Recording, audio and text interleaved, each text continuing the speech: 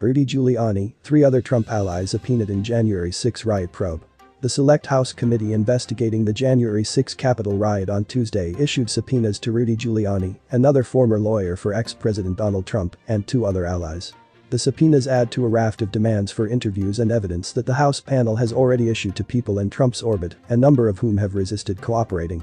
The committee said that the new subpoenas were aimed at 4 people: Giuliani, the attorneys Jenna Ellis and Sidney Powell, and Trump associate Boris Epshteyn, who publicly promoted unsupported claims about the 2020 election and participated in attempts to disrupt or delay the certification of election results. The January 6, 2021, invasion of the Capitol by a mob of Trump supporters was the culmination of his claim that he had actually won the election. The former New York Mayor Giuliani had led efforts for Trump after the election to challenge results in individual states that showed President Joe Biden had won. Giuliani's law license was suspended in New York and Washington, D.C. for what a disciplinary panel in New York called his false and misleading statements about the election results.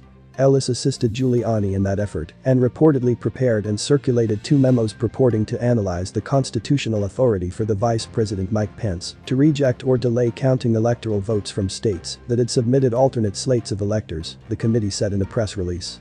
Powell actively promoted claims of election fraud on behalf of former President Trump in litigation and public appearances, the committee said.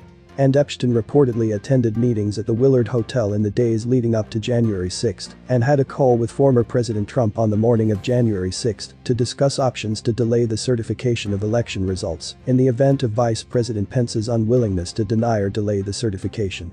Committee Chairman Representative Benny Thompson, D-Miss, said, "The 4 individuals we've subpoenaed today advanced unsupported theories about election fraud, pushed efforts to overturn the election results, or were in direct contact with the former president about attempts to stop the counting of electoral votes.